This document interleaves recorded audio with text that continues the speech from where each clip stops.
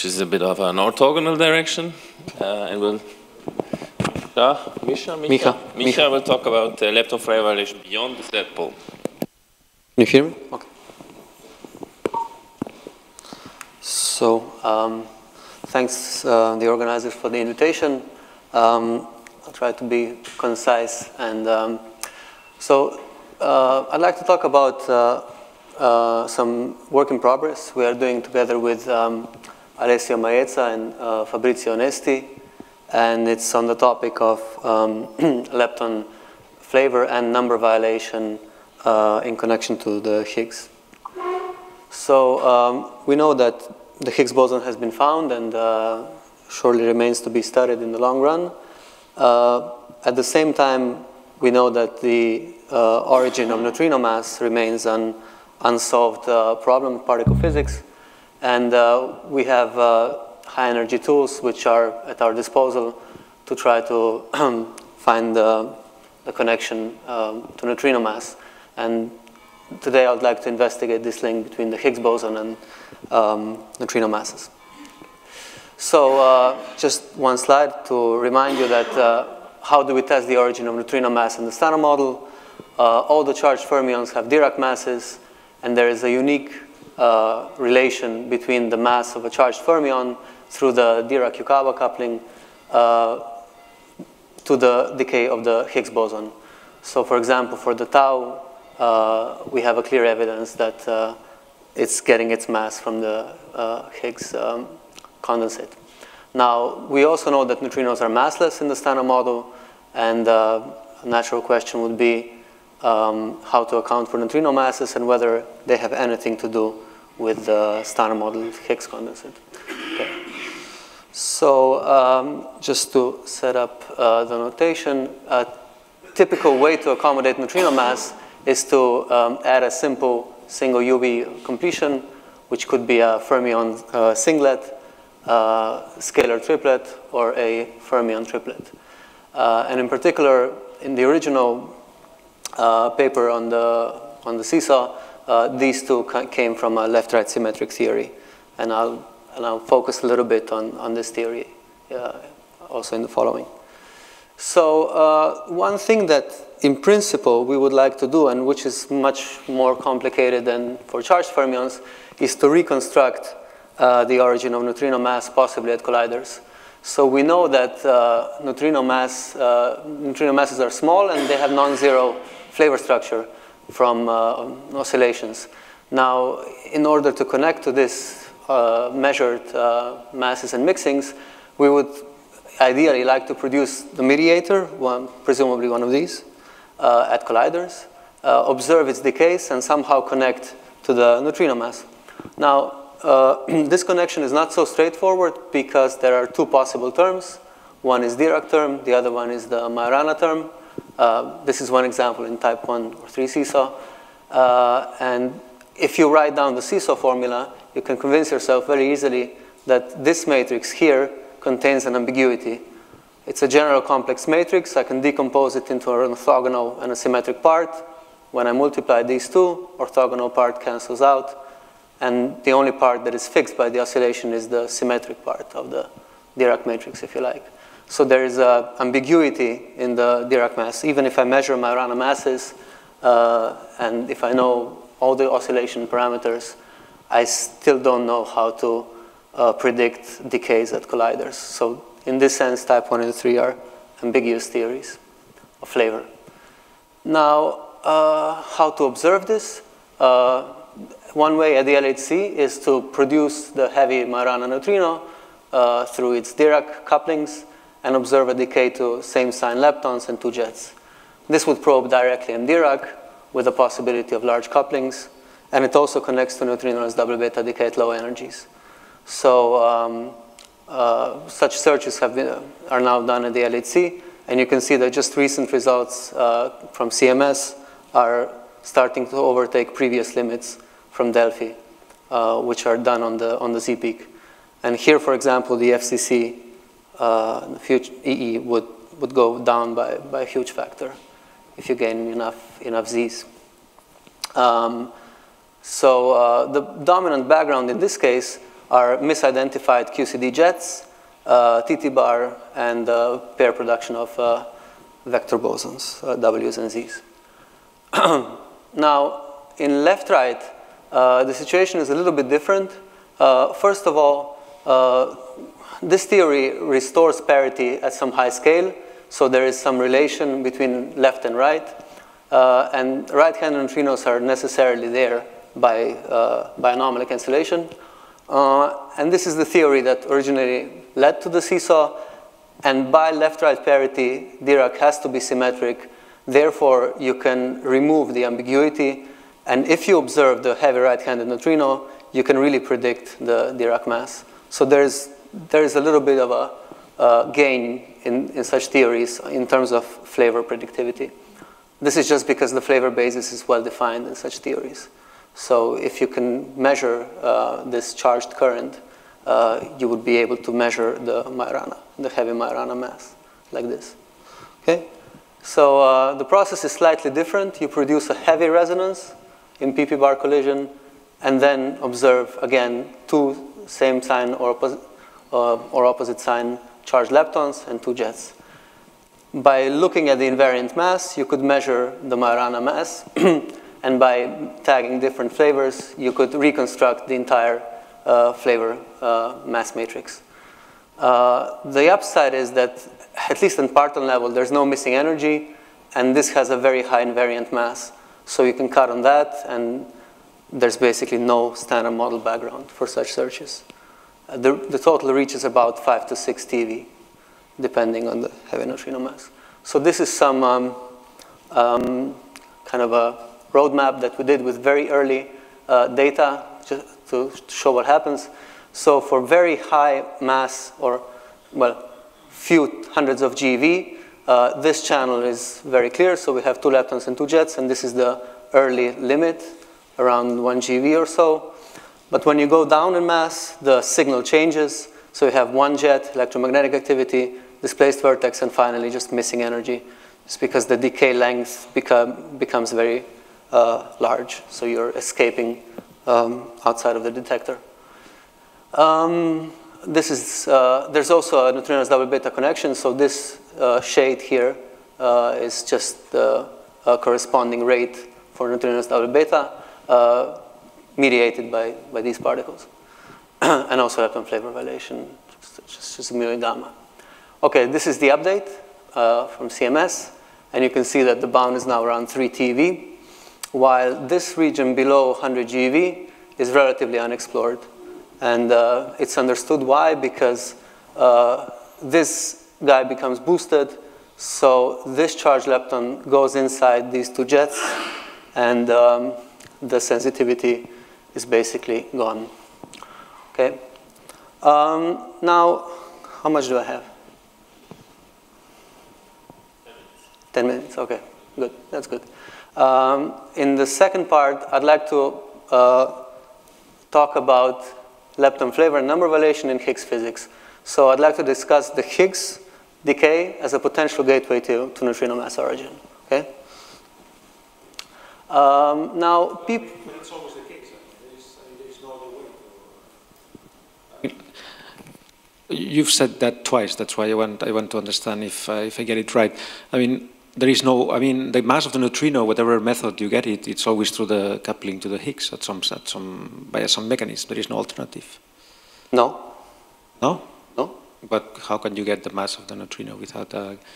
Well, what do you mean? Precisely, what do you mean? Okay. For example, here, if I just look at this model here, I have a Higgs which does not necessarily couple and gives a mass to neutrinos directly. But the Higgs field is still there. I mean. Sorry? So I mean, the Higgs is still there. It's not. Yeah. But okay, the question is, can you observe this origin? If you think of the Weinberg operator, then you would say it's hopeless.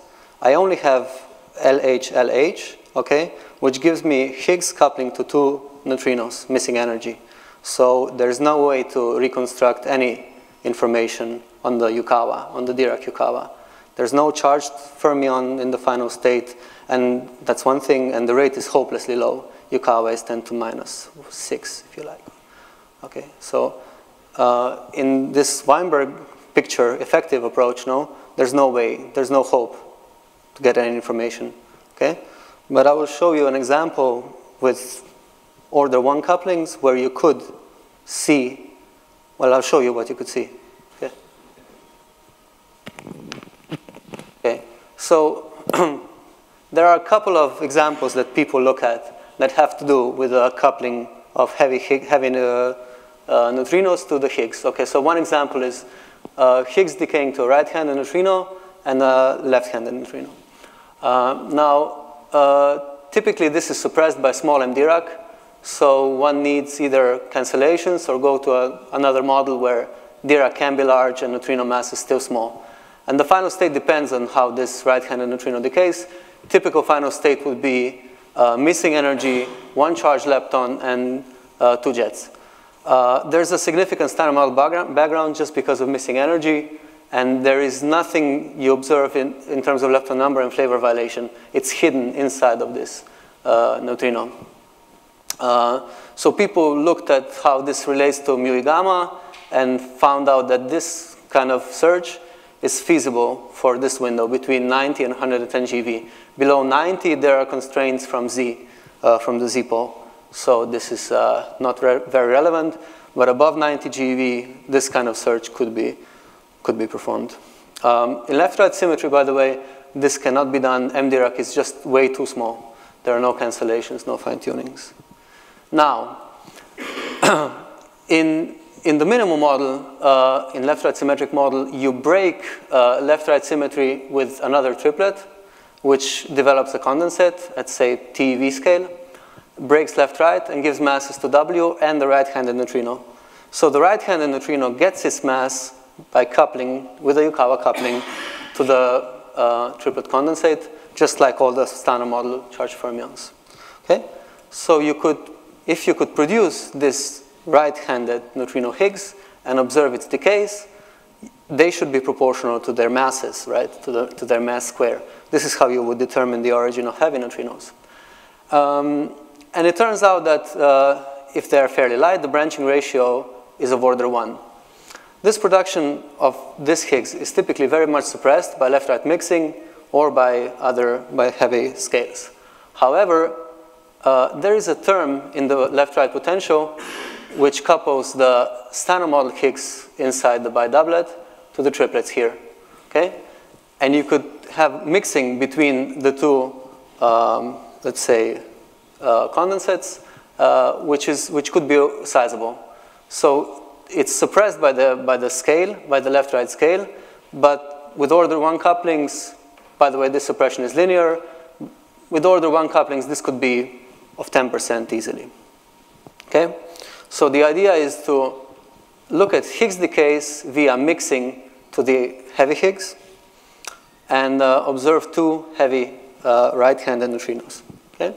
So the Higgs could decay to a pair of heavy right-handed neutrinos with their mass below mh/2, which is interesting from the point of view of neutrinos double beta decay and safe from many Lepton-Flavour violating constraints. There's no need for any large M Dirac here. Neutrino masses are generated by standard Dirac size, and the branching ratio normalized to BB is suppressed by the mixing, enhanced by their relatively higher masses, and suppressed by the scale, okay? This could be of order of 10 to minus 3 or so. Such kind of decays are disfavored in type 1 and type 3, just because there is an existing bound from Delphi and CMS on the mixing, and this is way too small to be observed. But through this mixing, you could easily generate such a signal. Okay, so how to look for it? You look at Higgs decaying to a pair of neutral Majorana fermions, and they decay to 2 same sign or opposite sign charged leptons and 4 jets. Okay? So this is the signal. There is no missing energy at parton level, and you can look in the same sign mode to get rid of the background. And by the way, there are all kinds of possible flavors. You could look for Lepton-Flavour violating signal as well.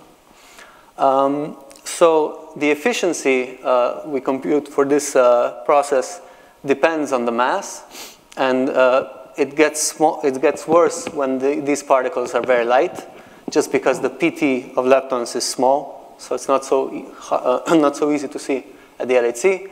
But at around 40 GeV, the efficiency is of order of 10%. There are various sources of background for this kind of signals. One is these are prompt backgrounds, just from the standard model. So you are producing pairwise WZ, ZZ, and WW. Also, TT bar gives you a signal for the background. When one T decays to one charged lepton, T bar decays to B bar, and that B bar gives you another same sign charged lepton. There are also other possible channels where you could get a signal by misidentifying the charge of the muon, for example, and you could misidentify a hadron for a muon or for an electron. So these kind of backgrounds turn out to be relevant.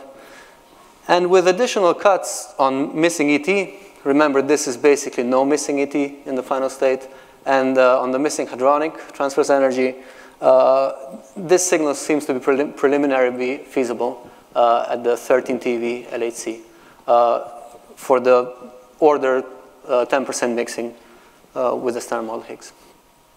Okay.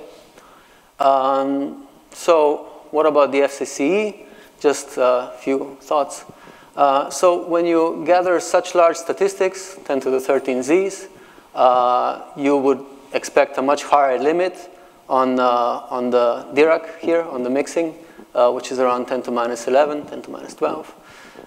And this would almost probably prevent you from looking for Higgs to nu n, just because the same parameter that you've constrained in the Z enters here, and this is less than 10 to minus 9. So probably this is hopeless to look for. Then you probably won't get 10 to the 9 Higgses at the FCC-ee. Well, there is a window above the Z mass when this is going to kick in. Okay. But below that, the Z is completely killing it. For the left-right, there is a difference between the environment at the LHC and the E plus E minus.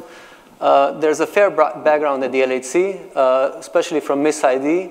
So you have to be careful how to look for the signal in this region, especially due to the isolation of the muons, for example. And it becomes inefficient for small masses.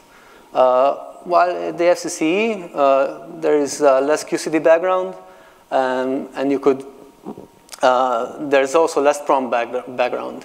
So it should be easier to handle, and one would expect a higher efficiency, especially for lower masses, okay, at such an environment. So, yeah, I'm done. So to conclude, there are ways to test theories of neutrino mass at colliders, and one would hope to reconstruct all the flavor states to connect to neutrino masses, which naturally leads to LFV signals. There exists a number of searches for these mediators at the LHC, and in particular, there are searches in the context of Higgs decays, and we're proposing another one to look for lepton number violation in the final state. So this would be a new gateway to lepton number violation, and it seems to be feasible at the 13 TeV LHC without any particular tuning of couplings. And prospect for the FCC-ee remains unexplored. It could be promising, and maybe that's something one could think about in the future. Thank you. Thank you, Miha. All right. Thank you. One thing you might want to consider is the possibility of seeing the same model that produces the Z decays into light neutrino, heavy neutrino, in case of a W decay, where you have a W going to electron and heavy neutrino.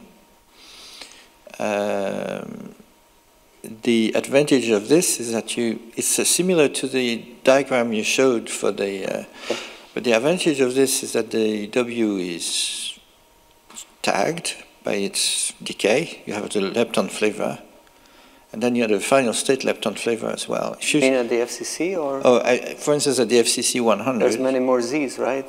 No, there's more W's than Z's. There's more W's. Okay, then by a it could factor be of 10. I didn't know that. We talked okay. about 10 to the 14 W's this one, okay, yesterday. I see. So it's a huge rate. Okay, that's a. It's not obvious that one can do any of this physics at the Hadron machine because of backgrounds. But if it is true, it's very interesting. That's a fair point. Yeah. Thanks.